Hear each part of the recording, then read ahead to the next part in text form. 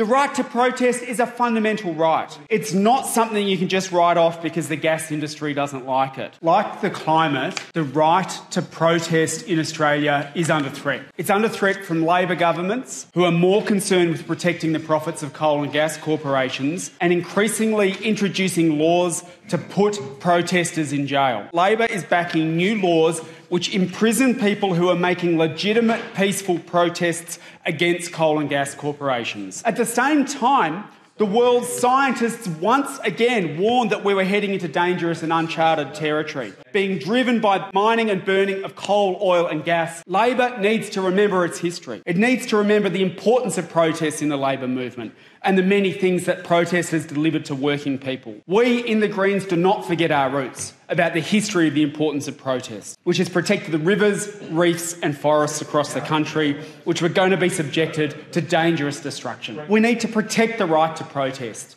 not the coal and gas corporations.